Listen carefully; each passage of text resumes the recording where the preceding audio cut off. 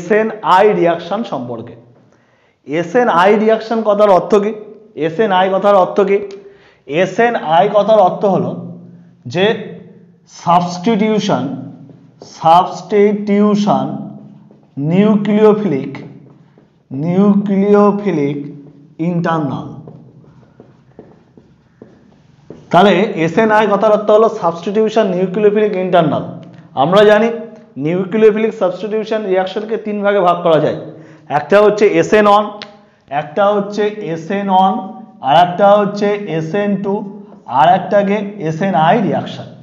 তাহলে SN1 কথার অর্থ কি? Nucleophilic substitution ইউনিমলিকুলার, SN2 nucleophilic substitution বাইমলিকুলার, SNI nucleophilic substitution internal. তাহলে দেখো নিউক্লিওফিলিক সাবস্টিটিউশন ইন্টারনাল আমরা জানি, দেখো সবথেকে মূল বক্তব্য SNI এর কথাটা কখন আসে মনে? SN1 বিক্রিয়ায় কি উৎপন্ন হয়? যদি কোনো কাইরাল কম্পাউন্ড নিয়ে SN1 বিক্রিয়া করি তাহলে আমরা কি পাবো? রেসিপিক মিশ্রণ পাবো। SN2 বিক্রিয়া করলে কি পাবো? ইনভার্সন অফ কনফিগারেশন পাবো। আর SNI বিক্রিয়া করলে কি পাবো? Retention of configuration. কি পাবো? Retention of configuration. একটা SNI বিক্রিয়ার এক্সাম্পল দেখো, আমরা কম্পাউন্ড নিয়েছি, কি নিয়েছি? S আলফা ফিনাইল ইথানল নিয়েছি, তার মধ্যে থায়োনিল ক্লোরাইড আর হিট দিচ্ছি, উৎপন্ন হবে S। দেখো এখানে কনফিগারেশন কি ছিল? S। এখানেও কি থাকবে? S থাকবে। এই কার্বনের কনফিগারেশন S হলে উৎপন্ন প্রোডাক্টের কনফিগারেশন কি থাকবে? S। তাহলে S আলফা ফিনাইল ইথানল নিয়ে বিক্রিয়া করছি, কার সাথে বিক্রিয়া করছি? থায়োনিল ক্লোরাইড আর একটু হিট করছি, তাহলে উৎপন্ন হবে কি? S alpha chloro ethyl benzene. সব থেকে মূল কথা হচ্ছে এখানে কি হচ্ছে? এখানে হচ্ছে রিটেনশন অফ কনফিগারেশন। দেখো এখানে S ছিল, এখানে S, তাহলে এখানে কি পাচ্ছি? রিটেনশন। আমরা কি পাচ্ছি? Retention of configuration. Retention of configuration আমরা পাচ্ছি। তাহলে জানতে হবে এই বিক্রিয়াটা কি মেকানিজমে হচ্ছে। মেকানিজমটা দেখো, মেকানিজমটা তিনটে স্টেপে হয়। স্টেপ 1, স্টেপ 1 এ কি হবে? স্টেপ 1 এ এই যে অক্সিজেনের মাথায় যে নিঃসঙ্গ ইলেকট্রন জোড় আছে, এই নিঃসঙ্গ ইলেকট্রন জোড় থায়োনিল ক্লোরাইডের সালফারকে গিয়ে অ্যাটাক করবে, তখন এই বন্ধনটা অক্সিজেনের মাথায় উঠবে, আবার আগের জায়গায় ফিরবে, একটা ক্লোরিন বাইরে বেরিয়ে যাবে, তাহলে কি উৎপন্ন হবে? অ্যালকিল ক্লোরোসালফাইড। এটা হচ্ছে স্টেপ 1। এটা কি? স্টেপ 1। স্টেপ 1 এ কি উৎপন্ন হবে? অ্যালকিল ক্লোরোসালফাইড। স্টেপ 2 তে কি হবে? দেখো স্টেপ 2 তে হচ্ছে এই যে অ্যালকিল ক্লোরোসালফাইড, সেটা কি হবে? 16s step. এটাই হচ্ছে 16s স্টেপ।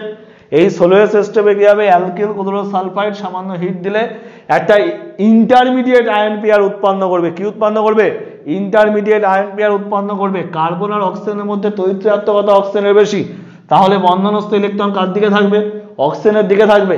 তাহলে এই বন্ধনটা খুলে অক্সিজেনের মাথায় উঠে যাবে, তাহলে কার্বনের মাথায় কি হবে? পজিটিভ চার্জ, আর এই অক্সিজেনের মাথায় কি হবে? Negative charge. তাহলে কি হবে? ইন্টারমিডিয়েট আয়ন পেয়ার উৎপন্ন হলো। এটা কি? স্টেপ 2। এবার হচ্ছে স্টেপ 3। স্টেপ 3 তে কি হবে? স্টেপ 3 তে হবে হচ্ছে এই যে ইন্টারমিডিয়েট আয়ন পেয়ার উৎপন্ন হয়েছে, দেখো এই যে নেগেটিভ চার্জটা এখানে পড়বে, এই বন্ধনটা গিয়ে একে অ্যাটাক করবে, তাহলে কি হবে?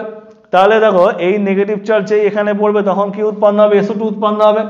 আর এই বন্ধনের যে ইলেকট্রন সেটা Cl- রূপে গিয়ে এই যে ক্যাটায়নকে, কার্বোক্যাটায়নকে গিয়ে আঘাত করবে।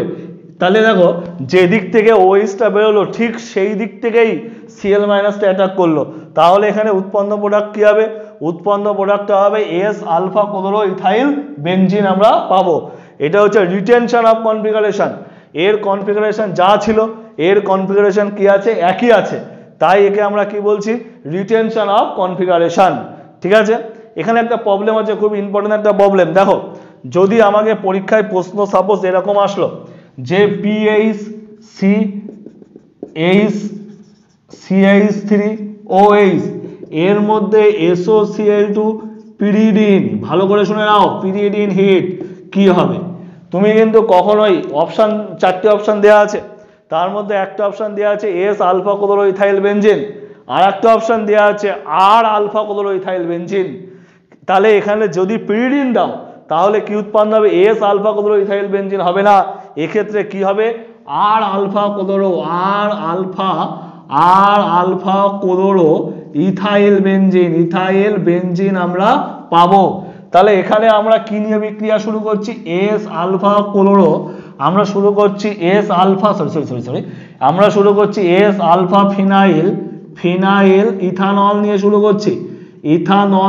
করছি, তাহলে এস কনফিগারেশন কি এর এস, যখন SOCl2 দিচ্ছি তাহলে কি উৎপন্ন হচ্ছে, আমার উৎপন্ন প্রোডাক্টের কনফিগারেশন কি থাকছে, এসই থাকছে। তাহলে এস আলফা ফিনাইল ইথানল বিক্রিয়া করছে থাইমিল ক্লোরাইডের সাথে, SNI মেকানিজমে বিক্রিয়া হচ্ছে, উৎপন্ন হচ্ছে এস আলফা ক্লোরোইথাইল বেনজিন।